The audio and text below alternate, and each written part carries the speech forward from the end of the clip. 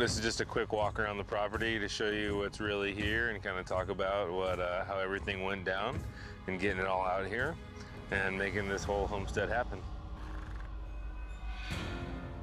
The cabin was built over a couple months. We pulled in dead logs for the log portion, done with a full dovetail. And I milled the logs square with a couple different types of chainsaw mill. You'll notice there's not a lot of windows. It's because it's really hard to get glass, and windows are cold, and windows are also a way for bears to get in. We have multiple energy sources. We've got the generator, and we have solar panels, and then we have a battery bank of 6 car batteries that's up in a loft in the house there. All of this was packed in on the horses. No, you can't get an installer to come out here, like, no way.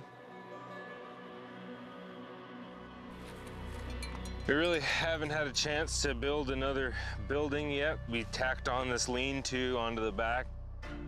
One of the challenges of building a structure out here is just the amount of time it takes just to collect the materials is pretty demoralizing, and you just feel like you're getting nowhere. The boards, each board is precious. You know, it takes you probably an hour per board total of work once you cut the tree down and limb it all and bring the mill to the tree or drag the tree to the mill and everything else. The barn, we finished this in just a month.